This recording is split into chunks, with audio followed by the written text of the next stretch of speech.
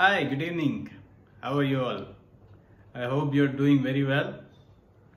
On the other day, I was talking to my daughter, and my little one was talking about that, Daddy, are we going to Malaysia this year? And every year we have a kind of a ritual to go to Malaysia. It usually happens for most of the time for annual conference, and we club it up with a holiday. But this year it has been, I would say, stay at home year.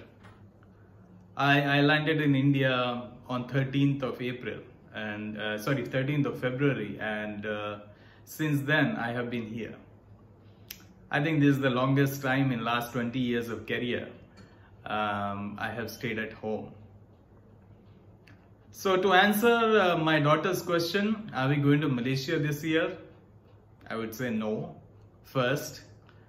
But we will be only going, I thought, when there is a little bit of a prevailing positivity across media, and especially with the governments and wherever we are.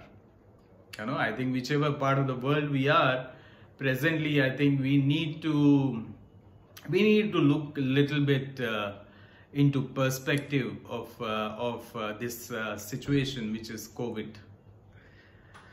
So the kind of fear marketing which is going on across globe with COVID situation. Let's look into the data. Let's look into how many people are really getting affected. I read a WhatsApp joke which was forwarded by somebody. People are wearing masks in India, especially in my city. People are wearing masks, but they are not carrying the helmets while they are taking the bike. Strange, isn't it? Your chances of actually knocking off and a spot death is way higher in a road accident rather than you getting across COVID, where the recovery rate is much higher than us. First of all, I think media has to stop reporting that today is a brand new day with more numbers. Today is another record numbers. Today is another great numbers.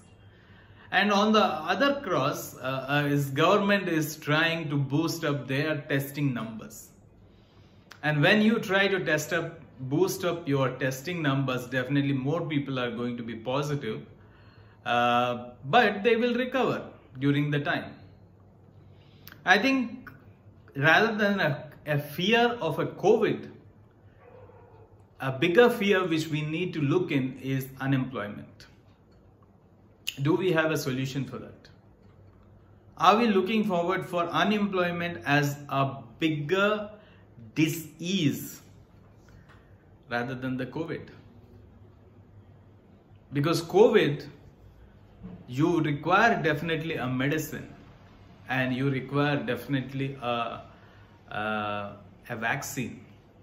But what is the medicine right now for unemployment? And what is the medicine right now? What is the vaccine right now for this income crunch, the financial crunch, which across people are facing?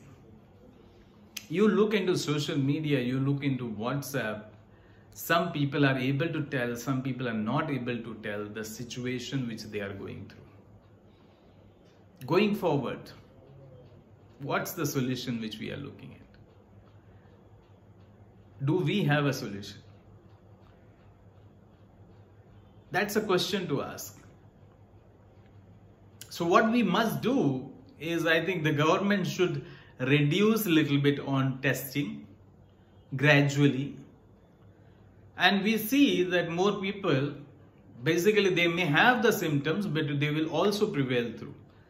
But get this economical engine get started, get this cycle working, get the different things which is around us, which is giving a hope, a revenue generation. Let that be working very seriously.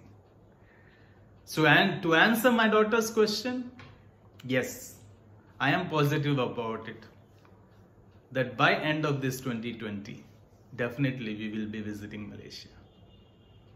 Thank you very much. God bless you all.